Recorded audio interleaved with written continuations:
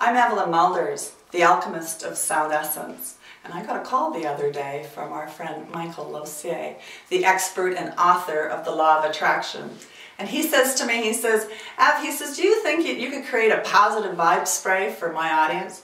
I says to Michael, I'm your go-to gal. So I've been creating vibrational remedies since the 1990s and have shipped them all over the world for people that understand the importance or understand how the vibrational bubble needs to be nourished as equally as the physical body needs air and water. So in the vibrational bubble is where all our feelings are, and our feelings come from the 7 senses. I know you know about the 5 senses, but I'm going to remind you of the other 2 senses. So let's go through them. We have smell, taste, sight, touch, sound, and the one you might not have thought about was color and light, and thought. So by nourishing the 7 senses, we're actually supporting the feeling part of ourselves, which means we're supporting our whole vibrational bubble.